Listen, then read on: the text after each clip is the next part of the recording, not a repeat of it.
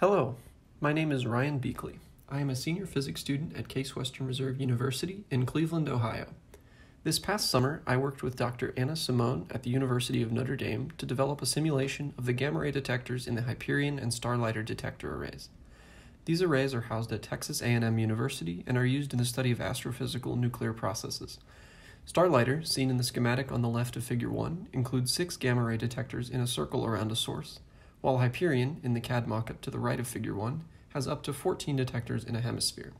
My goal this summer was to simulate a single one of these detectors in GANT4 and determine the photopeak efficiency of the detector as a function of energy. A germanium clover detector consists of 4 high-purity germanium crystals held under vacuum in a thin aluminum casing.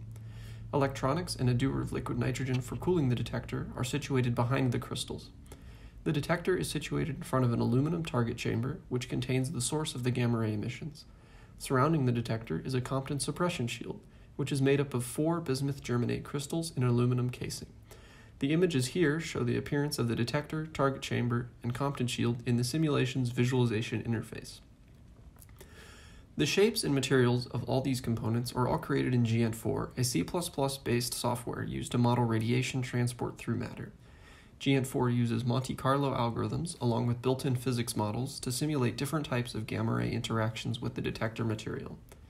Each run of the simulation includes millions of individual gamma-ray events which produce a photon and keep track of it as it travels through the simulated room, potentially interacting with and scattering from materials that it encounters.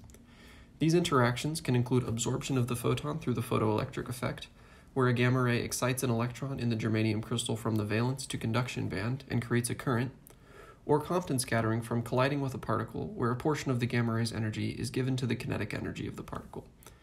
Gamma rays with energy greater than 2 electron masses can also spontaneously produce electron-positron pairs, which then annihilate and release 2 more photons with an electron mass of energy each.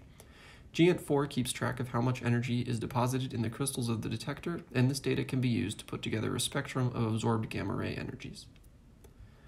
To create a simulation that most accurately matches the type of detector setup at Texas A&M, I ran the simulation with gamma-ray cascades from cesium-137 and cobalt-60 and compared the spectra produced from the simulation data to spectra from the same radioactive sources taken in the STARLITER array.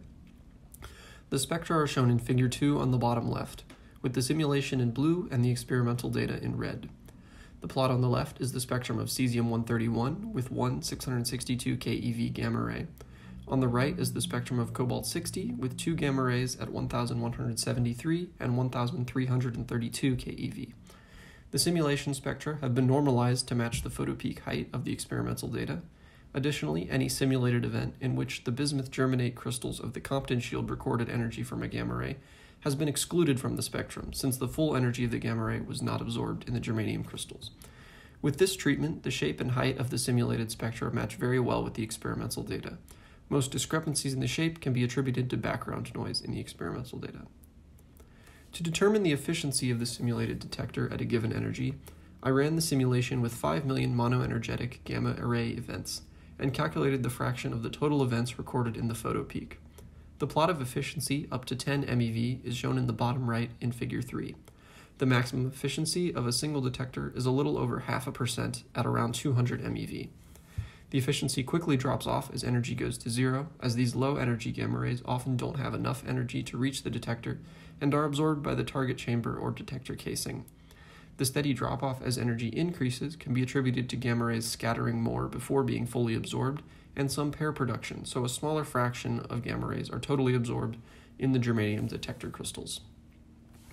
In conclusion, the simulation accurately reproduces experimental data for the gamma-ray detectors in STARLITER and Hyperion. Going forward, the simulation can be developed further to include a full array of detectors, and can then be adjusted to optimize the efficiency of the array.